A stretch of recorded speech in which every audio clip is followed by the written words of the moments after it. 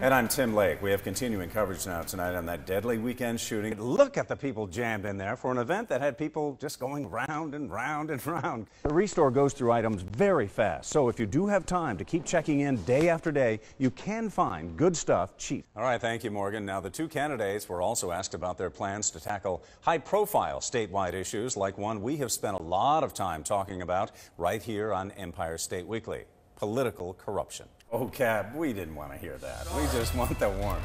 All right, you know, when she first stepped in to take over as governor of New York, not many people were even sure who Kathy Hochul was or whether they'd vote for her. Well, but I'd want wings and wheels and a soft landing, maybe water. to be with an expert. All the above. All right, Cap, would you get on one of those things?